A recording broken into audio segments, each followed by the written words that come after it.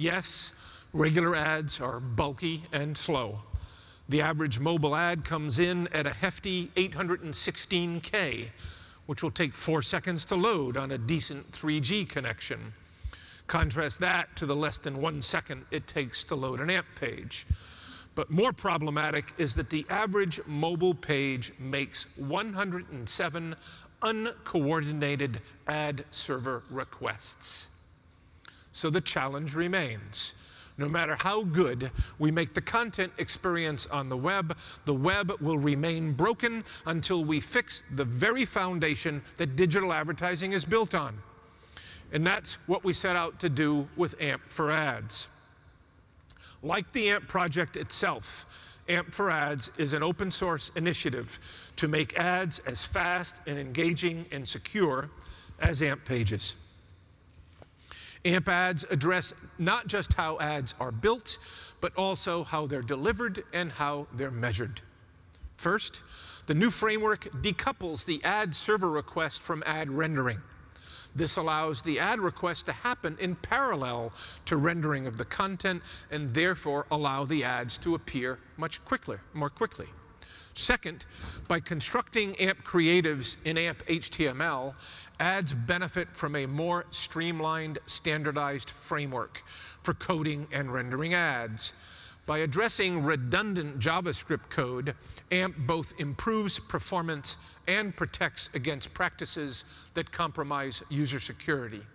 Last but not least, AMP ads use the AMP analytics mechanism to eliminate the redundancy of multiple tracking pixels firing all at once.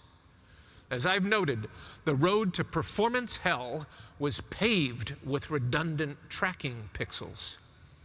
Instead, AMP Analytics collects all the necessary data once and distributes it to anyone authorized by the publisher to receive the information. Publisher gets the information, all the analytics providers get the information they need to provide their services. But we don't let the user pay the price in terms of all the redundant measuring that has gone on. Just as AMP pages can be published once and be able to run in multiple environments, AMP ads will also work on non-AMP pages, making ads faster everywhere. Just think about the impact of that for a moment. Faster, better ads on every page. So beyond upgrading the web, which is the ultimate objective of AMP, AMP ads will make it possible for advertisers and creative agencies to build ad creatives once and have them run everywhere. Everywhere. When ads load fast, viewability and performance metrics across the board improve. That's an attractive proposition for advertisers and publishers. And let's not forget, when we make pages yesterday fast, when we eliminate the dizzying jankiness we see on pages, when we stop giving users the sharp stick in the eye with ads like pop-ups, users might just hate on ads a little bit less. Wouldn't that be a good thing? The best part, this isn't all just talk. The AMP Ads initiative was officially announced last July. Since then, a spec for AMP Ads has been released on GitHub, there's working code out in the wild, and a working group of ad tech partners, including many in this room, have been actively integrating with AMP Ads and defining the future roadmap. In fact, I'm pleased to announce a few important announcements demonstrating the momentum we are seeing with AMP Ads today. The first is that native advertising platform TripleLift now supports and delivers AMP Ads. And they're seeing some pretty incredible results serving AMP native ads to Time Inc. properties. Let's take a look at how noticeable the difference is when ads load as fast as the content. In case you missed it, here, let's take a look at it again.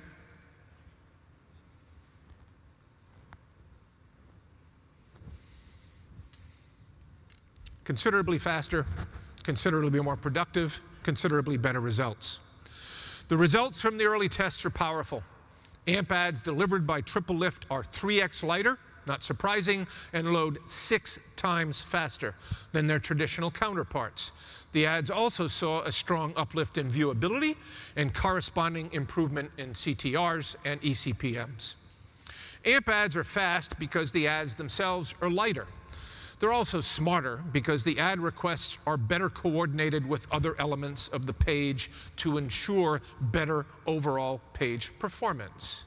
Just-in-time acquisition of data, just-in-time rendering. Lastly, AMP ads must also be verified by an authorized service before being served to a page.